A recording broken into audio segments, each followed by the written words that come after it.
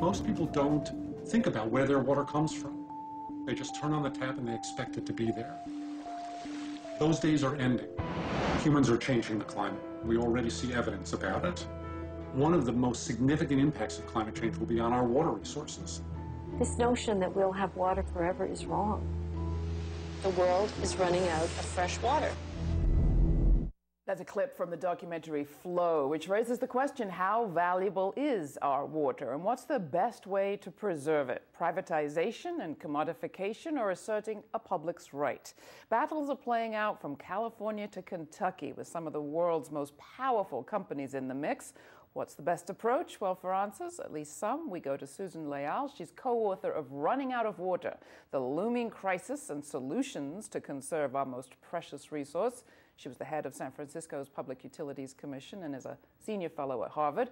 And Anna Lenzer, investigative journalist with the Investigative Fund of the Nation Institute, who wrote about Fiji water in the Nation magazine last year. Well, welcome both of you. Thank you. Let's start with you, Susan. Lay out the degree to which we are running out of water. Is this a today, tomorrow, right now kind of a problem? In some places, it's right now. We are on a collision course, though. Remember, we have, from our early school time, we got the picture of what water was. And it's that water cycle, and basically, we've had the same amount of water on our planet since the beginning of time, since prehistoric man or prehistoric woman. But now that Earth is being shared, that water is being shared by 6.7 billion people. So we are in a collision course between a very finite supply, that same amount of water since the beginning of time, and now 6.7 billion people. Within 15 years, we'll have 8 billion people sharing that same amount of water. And as you mentioned, we've got climate change, and that does complicate matters in several places around the globe. And when you talk about here and now, there are 33 states in the U.S. that are already under water stress. How did you get into this topic, Anna? How did you find yourself flying off to Fiji to report on Fiji water? Well, my interest in water goes a long way back to when I was in school actually studying science in Canada, and I really had a scientific environmental interest. And what you see in that field is water, it quickly becomes apparent that water is the common element binding all of our environmental crises, the climate crises. You know, the climate cycle is fundamentally a hydrological cycle. And I guess I was really concerned about a lack of proper communication and, aggressive investigative journalism to match what, as Susan describes, as like an earth-shattering water shock that's to come. So I had a water interest going back to then, and basically I started looking at water when I moved here and got interested in journalism. And sort of one of the first companies that struck my eye, really looking at privatization, was Fiji Water. All right, well, let's play a clip which lays out some of the problems with Fiji, as you did so well in your article last year. Take a look. Fiji Water is America's leading imported bottled water. Its makers have spent millions marketing it as a progressive green product. Paris Hilton, Diddy, Lindsay Lohan, even President Obama are happy customers. But would they drink it if they knew that Fiji water bottles use twice the plastic of other major water brands? That many residents of Fiji don't have access to potable water, and the islands are often plagued by drought? That Fiji Water Company enjoys perks such as tax-free status from a repressive military junta?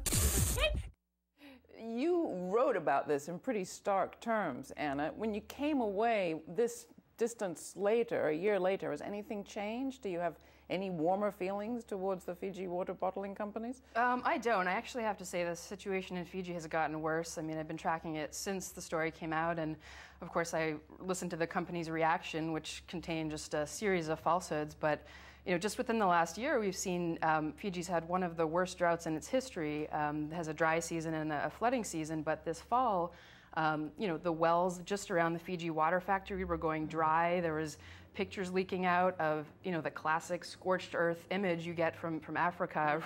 That's happening right next to the Fiji water factory. People couldn't get water, and the government actually went so far as to declare martial law surrounding water, surrounding reporting on water. So reading Anna's piece and looking at documentaries like that, you could end up coming away, Susan, with saying, well, privatization is obviously wrong. Bottling is clearly problematic. Maud Barlow's been on this program making that case. You say, wait, not quite so fast. There's some gray area here. Well, I do believe in government-run utilities. Let me state that very clearly.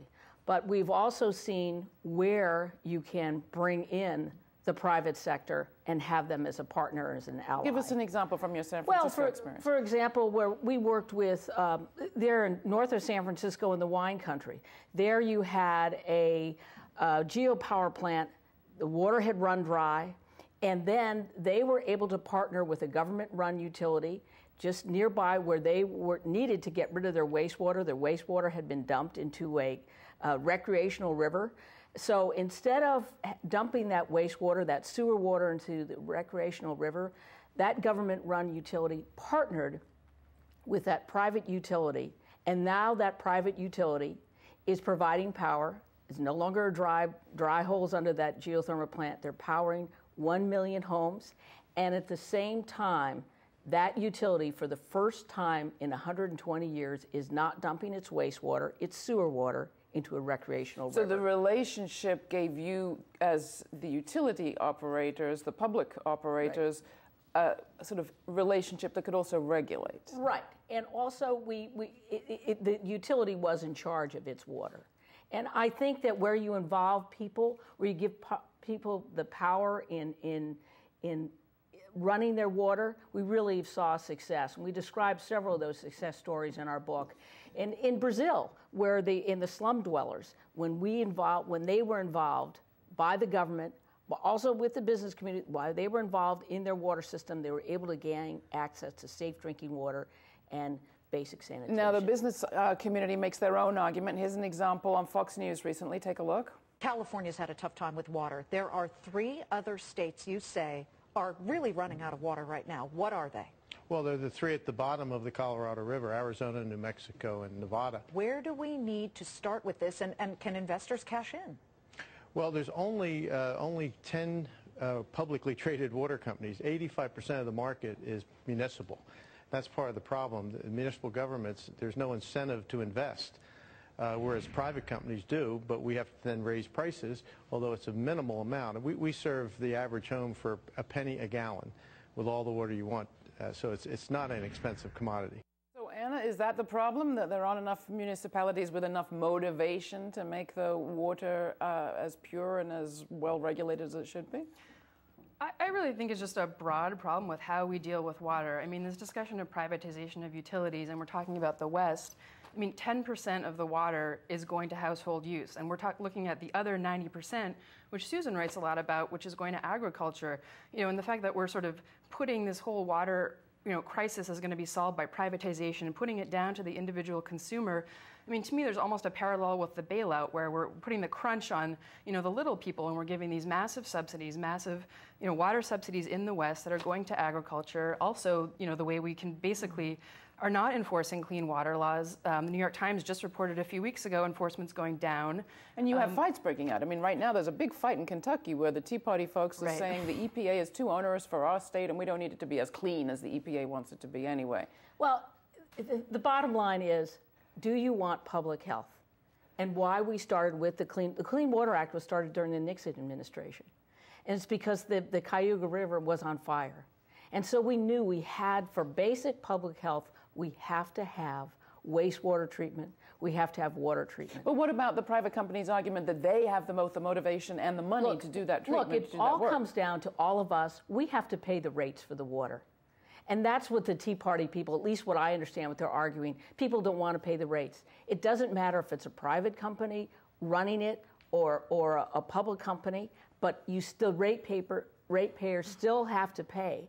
And with a government-run utility, I believe then it's owned by those people who are actually paying the rates.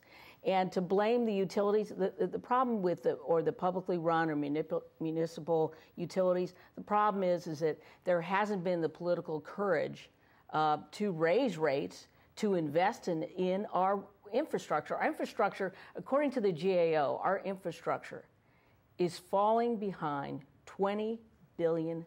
And I think the water infrastructure is is in that infrastructure that's in the sights of the Deficit Commission. One of the very many public service cuts is in the area of water security at the federal level. Well, I think people are putting blinders on, because it's not only an issue of water supply, cleaning our water and delivering clean water, but it's the basic public health for example, why that river was on fire many years ago. Now we have in the same time you're having beach closures in the Gulf Coast, there were beach closures all over the U.S., Great Lakes, Rhode Island, New Jersey.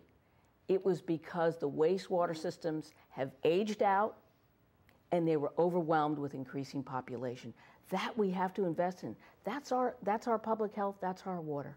Final thought from you. I know we've only got about 10 seconds left, but with respect to people who are looking at all those bottled waters in their groceries, what's your advice?